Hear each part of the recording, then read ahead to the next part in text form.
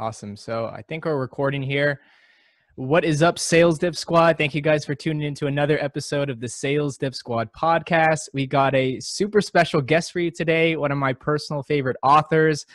He's the author of the famous book, Smart Calling, Mr. Art Sobczak. I actually read this book when I started my first cold call heavy SDR role for a cold outbound SDR role. And boy, was this book helpful. Learned a lot about handling objections, how to take a tailored approach when doing cold calls so that they're not cold anymore. So what an honor to have you on the podcast today, Art. Thanks so much for joining us. Well, thank you so much for having me on. It's an honor and a privilege to speak to your audience. Thanks, Art. Well, let's just go ahead and dive in here. I guess for our viewers out there that have constantly taken a cold approach to calling, I guess prior to maybe reading Smart Calling, have we been taking like a dumb calling approach? I'd love to just hear your thoughts on like what the difference is in today's world, like what defines a smart call versus like a cold call, I guess. Sure. Well, I think cold calls have been the same forever. And a cold call I define as calling somebody that you don't know, who doesn't know you, who wasn't expecting your call.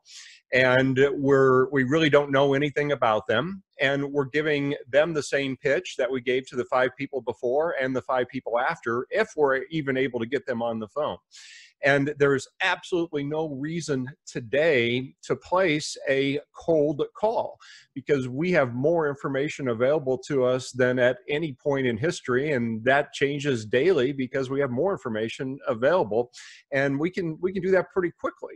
So a smart call is really pretty simple. It's knowing something about the people and the organizations and the situations that we're calling into.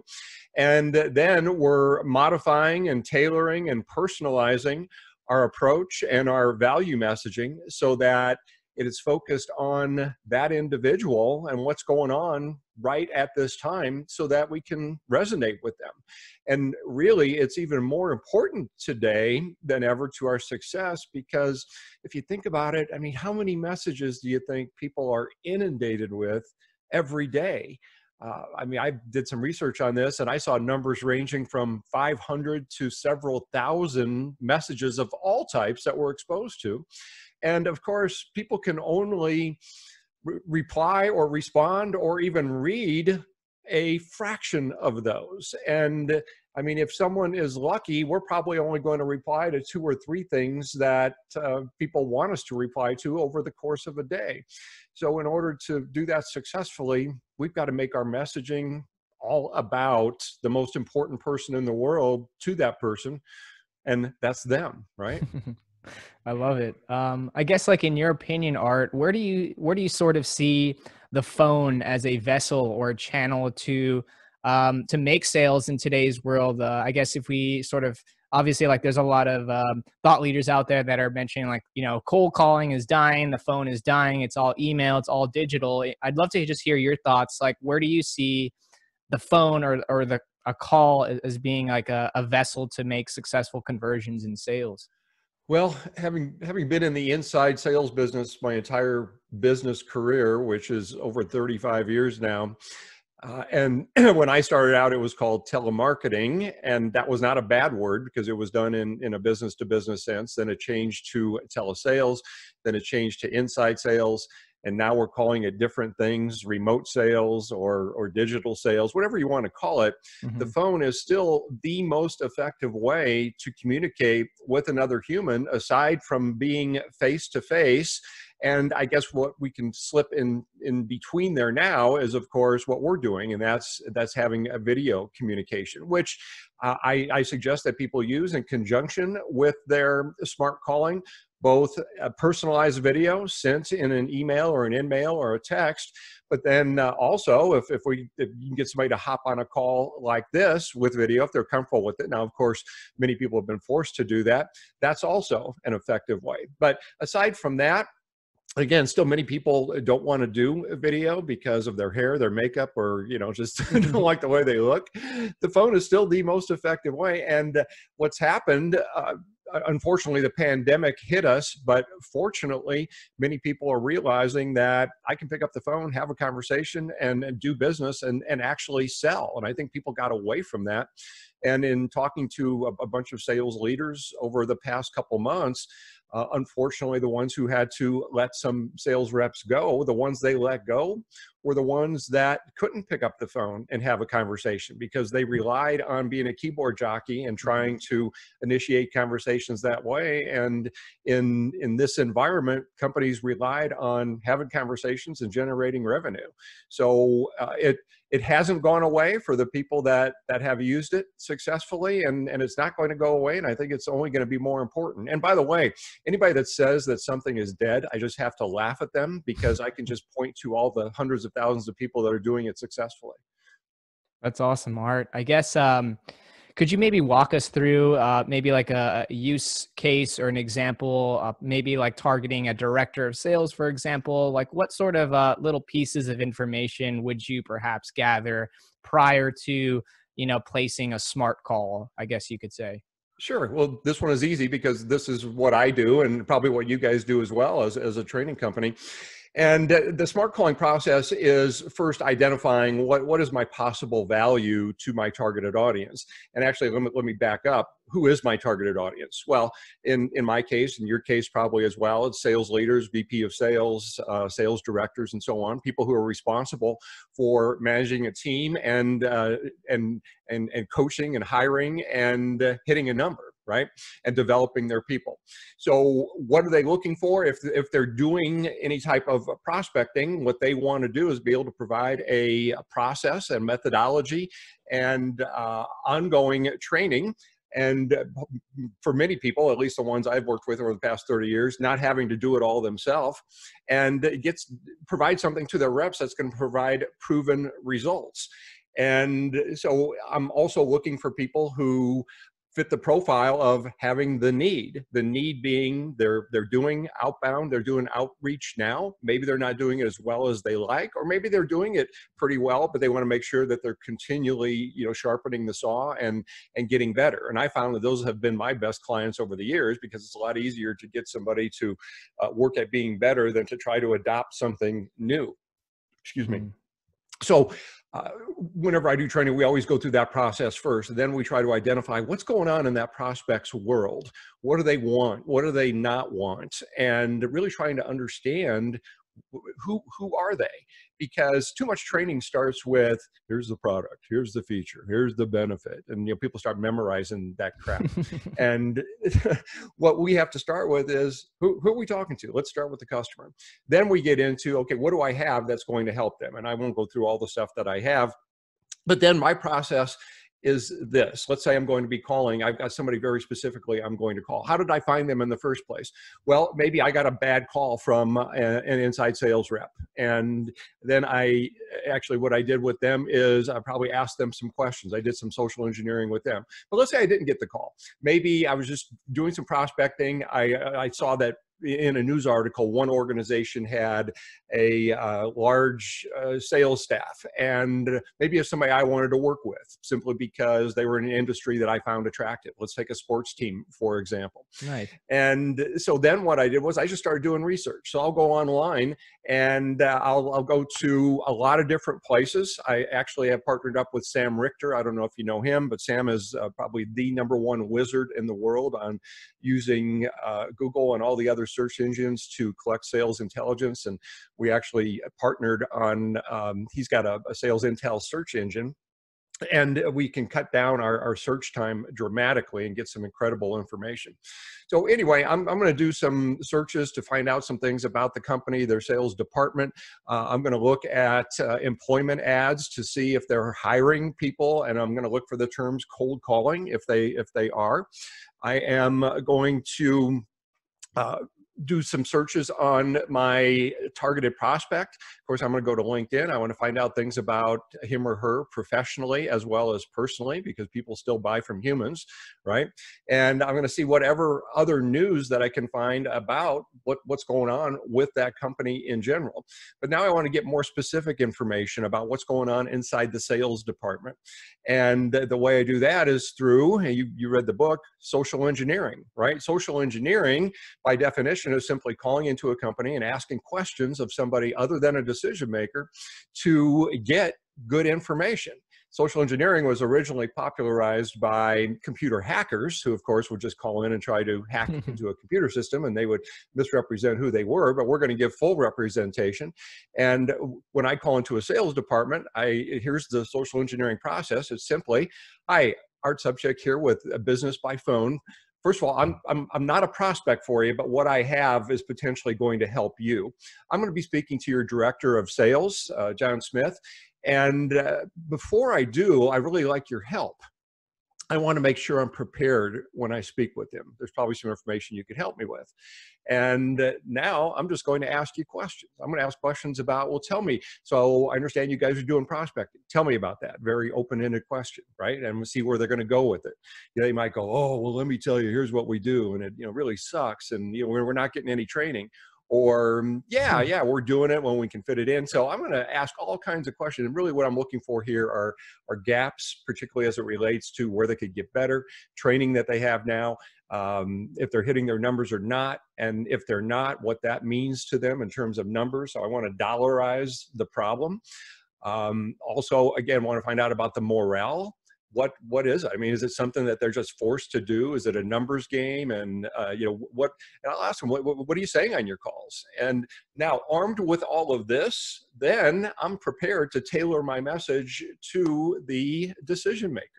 And what I'm going to do in my opening statement process or voicemail process, because really they're the same, is I'm going to start out, identify myself, then I'm going to have a connection, the connection being, I understand that your sales team has a new business quota here for new logos for 2020. And speaking with one of your sales reps, I understand that because of the pandemic and some other issues, you're probably going to fall up short. And also understand that the reps really aren't where they'd like to be as far as getting response on their calls. Well, what I do is specialize in working with sales teams like yourself who have that new business quota, and help them to use a proven process that's been used by hundreds of thousands of salespeople to get through, get in and sell and do it without rejection. And what I'd like to do is simply ask you a couple questions, see if what I have might be of some value to you. I love that. I love how it's all strategic. You didn't find that success just on the 20th dial. It took a little bit of work before and after, but I love how it's all engineered and tailored specifically to a T. Yeah, it wasn't the first time I said that. I guess I've definitely felt it. Cold call reluctance or just the fear of failure, which is obviously pretty common, especially in the SDR field. How can reps build more confidence when taking approaches? Maybe just again getting rid of their mindset of a cold call and taking this smart call approach. Yeah, I mean, to unpack this, there's actually several different components to this. One is, I mean, you talked about how can you build confidence? Well, confidence comes from competence, okay? And we acquire competence through what? Acquiring knowledge, putting in the work, practicing, and then going live, and then learning from our mistakes, and then rinse and repeat and continue that. Because if you think about anything that anybody is good at, and everybody is excellent at something, you probably put some time in, you probably did some studying, and you probably learned as you went, you had a passion for it. Because nobody is just a natural, a born salesperson. Granted, some people might have some personality characteristics and communication skills that might make it a little bit easier for them to excel at this. Mm-hmm. But I've yet to meet an outstanding and wealthy salesperson who hasn't put in the work. Okay.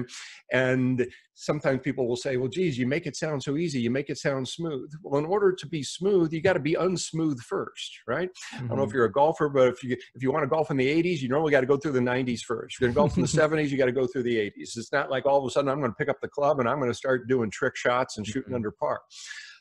It doesn't happen that way. So confidence comes from competence. Now, I'm glad you asked about mindset, because most everything I teach is the mechanics. The smart calling process, these are the mechanics. These are the words to use. I can take somebody off the street and we can get them to memorize the mechanics, but they're going to fail miserably unless they've got the mindset for being able to deal with the experiences that we inevitably face when we pick up the phone. Notice I said experiences, AKA for some people, rejection. And the subtitle of the book is Eliminate the Fear, Failure, and Rejection from Cold Calling. So over the past 10 years since that's been out, people have said, how in the world can you say that? That's BS, because rejection is just inherent in prospecting. Well, then I challenge them and I'll say, okay, if you've been rejected before, how do you know? And of course, what do you think the answers are to that? I don't know. I got to know, right? I got hung up on. They told me not to call anymore. Take me off your list. We're all set. All the things that we've all heard thousands of times, right? And then I'll say, okay, now what was that? What did you just describe for me? Those are experiences, right? Now, is rejection an experience or the way you define the experience? And it's always your definition. It's never the experience itself, because one of my mindset mentors, a guy named Jim Fortin, says that nothing has meaning until I give it meaning. And that's true for everything in life. I mean, from the guy that cuts you off in traffic to a dog walking across the street, none of that has meaning until you attach a meaning to it. And the same thing is true with everything that happens to us on the phone. So if we have a choice to tell ourselves a story, why would we tell ourselves a story that I just got rejected? You may as well just say to yourself after a call, I suck. And if you tell yourself that enough, you're probably going to stop placing calls, and people do. You've probably experienced that, right? Oh, so absolutely. What should we do instead? Well, one, quit telling yourself a story about, oh, I got rejected. But more important, some people might say, well, those are just words. Absolutely, those are words, because our actions and our emotions are going to follow our words and our thinking. So what the stories we tell ourselves are really pretty important. But then I suggest that we do something proactive on our calls so that we can feel good about what we're doing. And by the way, that is so important, because in our profession, this is a profession more so than any other where our success really is determined by how we feel when we're doing it. Because, accountants can come in and feel like crap and probably still put out a good spreadsheet. But, I mean, we really can't do that, right? I know, I've tried. So how about going for a win, something that we can attempt, not even necessarily accomplish? I mean, a question that we could ask. Maybe it could be just leaving them with a good feeling of us at the end of the call. And I call that a secondary objective. And here's why. Because now at the end of a long day, instead of saying, oh, I got rejected 40 times, can't wait to do it again tomorrow, we can say, hey, I accomplished my primary objective 4 times. I set 4 good qualified appointments. And the rest of the time, I accomplished my secondary objective. Pretty good day. And that's how we can keep our attitude up and therefore continue to put in the activity that is required to get the action or to get the results that we're looking for. I love that. I guess, like, in your opinion, how important is it to have sort of like that positive, uplifting mindset, especially if you're getting tons of rejection, being able to look past that and say, okay, even though I wasn't able to book a meeting, I was able to find success here. Like, how important do you think it is to just celebrate those micro wins? It is absolutely critical, not just important, it's essential. Because if we don't, again, we will just, human nature, it's going to pull us down. It's going to pull our attitude down. And we've all known people like that. And there might be some people out there listening to this where that's the feeling that you have. But you know what? you can change that right now. You can change that instantly, because all you got to do is just change the story that you're telling yourself. And that's one thing you can control. Here's what we can't control. We can't control what's going on in the world of the person that we're calling.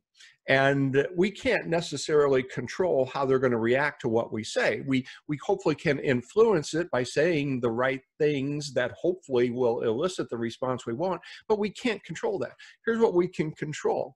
We can control what we're thinking, and we can control our activity and the process. And when we do that, the results are going to follow. I'm from Nebraska originally, and the legendary coach, Tom Osborne, who won 5 national championships, was just an amazing guy. And he was a PhD, a doctor of psychology. And he said that it's not all about winning. He said, it's about the process. And he said, I focus on the process and the people. And when I do, if we do the right things, the results are going to follow. And they did. And of course, there are a lot of people in Nebraska that would argue that winning actually is pretty important. I love it. Art, what was the inspiration for writing Smart Calling? Obviously, you're going to be launching, or you've already launched, the 3rd edition this week, which I'm excited to take a look at that and push that out as well. But like, what was the inspiration for you, creating what I believe is one of the most fundamental sales books I've ever read? Well, thank you. I appreciate that. Well, the inspiration was I had been teaching that process for years and never really attached the title Smart Calling to it. And I go back and look at my material from even 20 years ago. I was teaching social engineering, doing the research, tailoring your opening, and so on. And I had self-published 5 of my own books up to that point. And I think 8 for some other sales authors. So I actually was a publishing company in addition to a training company. And over the years, I had received numerous requests from major publishers to do a book for them. And I always turned them down because as a publishing company, I was making about 90% margin. And as a publishing company, they wanted to give me about 7 to 12% royalty. And I always thought, well, no, I'm good. And the interesting thing about book publishers is that they turn down thousands of submissions a year from wannabe authors because they're looking for people who can sell books, not people who can write books. And so about 11 years ago, I was approached by they call themselves an editor, but it was actually a business development rep who contacted me and said that I see on Amazon, you're pretty popular. You sell a lot of books. Would you be interested in writing a book for us? And at that time, in the back of my mind, I had already come up with the title Smart Calling, and I thought I was going to do that book myself. And now I'm thinking, maybe it might be better if I go with a major publisher, because the main benefit of that is it's going to get you into the major bookstores, of which there are fewer today than there were then. And it was going to get greater exposure, at least initially, because most business books die on the vine after a couple of years. And I thought, what the heck, I'm going to do this. It's going to be a great opportunity to really blow up that brand. And that's what happened. We went out, we hit #1 on the very first day it was out in the sales category on Amazon, stayed there about a month. It continued to sell well. They wanted me to do another book. I did a 2nd edition about 3 years later. And now here we are 7 years after that one. And I approached them not because the process has changed, because the process really hasn't changed. Some of the technology has changed, including the way we connect on LinkedIn and social media and using video. But also what has changed is that I've got hundreds and hundreds of success stories and tips and best practices from people like yourself out in the field who've been using this process and changing up the wording and putting it in their own words and having tremendous success with it. And making people wealthy. The stories that I've heard are just so gratifying because they completely changed the way that they prospect, and now they're getting better results. So that's why I wanted to do the 3rd edition. So there's a real long answer to a short question. No, I love it. I'm just always curious because it is a phenomenal book. I remember one of my sales managers was like, hey, like I read this book way back when, and like it's still applicable today. And I think that's, you don't really find that too often. So Art, I always like to end up the podcast here with just if you could provide any tips for any SDRs or BDRs out there that are, you know, looking for their next opportunity or looking to land their first sales opportunity after being inspired by reading this book or the podcast here. What advice do you have for them? Just to clarify, you're talking about somebody who's looking for an opportunity, looking for an SDR sales rep role Yeah, within a company, right? exactly. Yeah. Perfect. This is the same advice that I've given to hundreds of sales reps over the years. And the thing is that you can use the smart calling process to create a position for yourself Nice. or get hired within an existing position in a company. Because if you think about it, sales managers and sales leaders are always looking for people who can do what? Who are excellent at their craft. And what better product to sell than yourself? And if you can follow the smart calling process, and here's how somebody should do it if they're looking for a position, identify who it is you want to look for, or excuse me, who you want to work for. I would Hmm. suggest you find something that you're extremely interested in, something you're passionate about, maybe something you know a lot about, something where it would just be such a joy to come into work every day, because I firmly believe that you've got to have such faith in the value that your product or service delivers that you feel you should be charging more for it. Because if you don't, I mean, how are you going to be able to deal with price Hmm. resistance, right? That's So tough. identify that. Then you go through the process, start doing the research. And so you're looking up the company online, but then very importantly, do the social engineering. Call into the sales department and follow the social engineering process. Hey, my name is Pete Smith. I'm hoping you can help me. Actually, the reason for the call, this might seem a little unusual, is that I'm actually looking to do what you do there at your company. I'm fascinated and I love your product and so on. I hope you can help me. I'd like to ask you a couple questions. Then I'm going to ask them all kinds of questions about what's it like to work there, what kind of training, how'd they get hired, compensation. Tell me about the manager, anything and everything. And also want to find out, what do they look for in sales reps. Then I got all this information. I'm going to tailor my opening statement and whatever approach I have to that sales director. I may send something in advance, whatever that might be. I would suggest people read, I don't know if you're familiar with Stu Heineck. Stu Heineck wrote the books, How to Get a Meeting with Anyone and Get the Meeting. He's a big believer in contact marketing, which is sending something unusual in advance of your, or as part of your outreach. Like in my case, I'll send a copy of Smart Calling. So I have an advantage there. Um, so then what we're doing is you can figure out whatever your cadence might be. If you want to send an email first or an in-mail or connect on LinkedIn, what I would probably do is I would start liking some of their comments on LinkedIn, maybe commenting. So my name isn't, so my name is a little bit familiar by the time I do reach out. And then I'm going to do my reach out, and I'm going to make sure that I tailor my possible value proposition to exactly what that sales leader is looking for.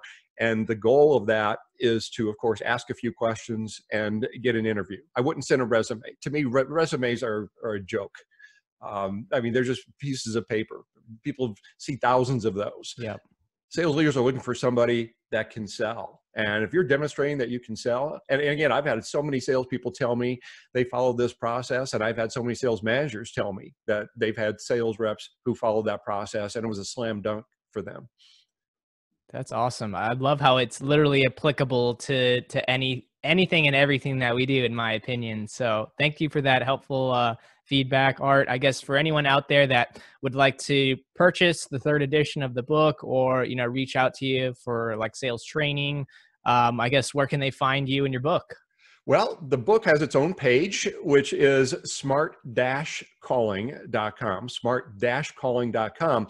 And the reason we have that set up is that you can buy the book there from whomever you'd like, Amazon, or, there's a lot of other vendors. But then what you do after you buy the book, go back to that page, and I've got another button where we have a companion resource training. It's online, and for every chapter in the book, I've got additional stuff. I've got audios, videos, scripts, webinars, Nice. interviews with other sales leaders. And if I had to charge for that, it would easily be a couple $100. So you get that free just by buying the book. Now, if you like to contact me personally, the other site to go to is just Smart Calling, all one word, smartcalling.com. And there's a lot of different ways you can get in contact with me there. You can see my training information and so on. Plus, there's a lot of free stuff there as well. And let me compliment you, Mateo, on what you guys are doing there, because I believe that young people obviously are the future of professional sales. And sometimes the younger generation gets a bad rap from people like me, not me, but people like me who are going, when I was your age, get off my lawn, right? And you guys are absolutely going to be the future. And I am absolutely amazed by some of the people your age out there who are absolutely crushing it. And I've got complete faith in you guys that you guys are going to help the economy come out of what we're in right now, and you continue to just go out there and just rock it. Would it be possible without reading Smart Calling, Art? Of course it would be possible, but this is going to help you do it more quickly. Awesome, Art. Well, thank you so much for being a phenomenal guest. Sales Dev Squad, hope you guys enjoyed this episode, and we'll catch you guys on the next one.